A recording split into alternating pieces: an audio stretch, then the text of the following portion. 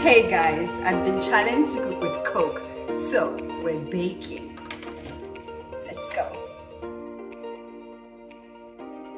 I start with mixing my flour with some sugar, then I melt my butter with some oil. I then stir in my cocoa powder and add our star ingredient of the day, Coke.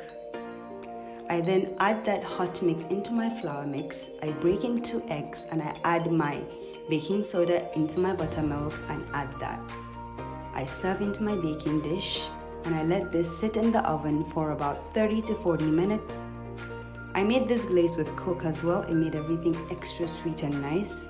This was actually delicious, guys.